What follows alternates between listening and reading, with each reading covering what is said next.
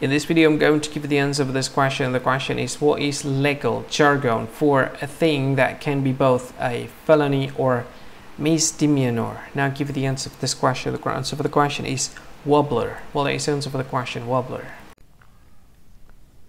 Hi, thank you so much for watching this video.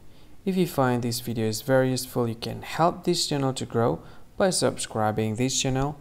Click this subscribe button and don't forget to like this video.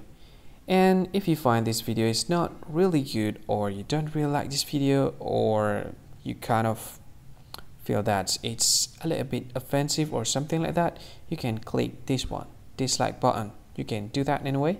And if you want to share this video with your friend, you can share it by clicking this share button, and you can share it to any social media that you wish that is currently available at this time, like Facebook, Twitter, LinkedIn, and many others, right?